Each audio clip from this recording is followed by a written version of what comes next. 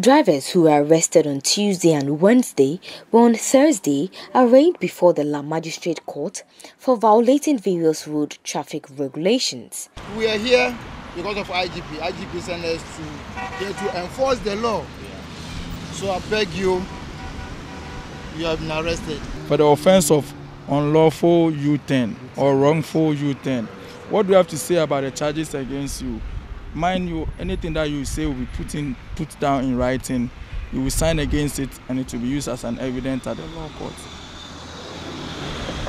Well, as I said,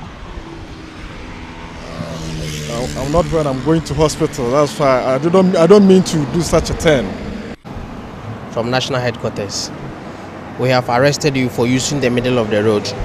18 persons were processed and fined on Thursday. 12 drivers who were caught at East Legon close to the underbridge were fined between 300 Ghana cedis to 960 Ghana cedis for failing to comply with road markings and making unlawful U-turns.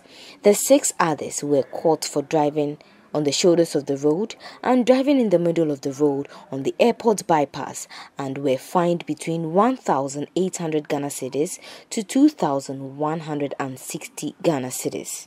18 persons were today fined by the La Magistrate Court for violating various road traffic regulations. Their fines range between 300 Ghana cedis to 2,060 Ghana cedis.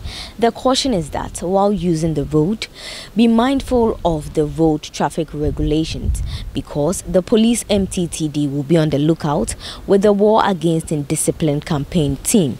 Reporting for Citi News, my name is Shirley Ziwu.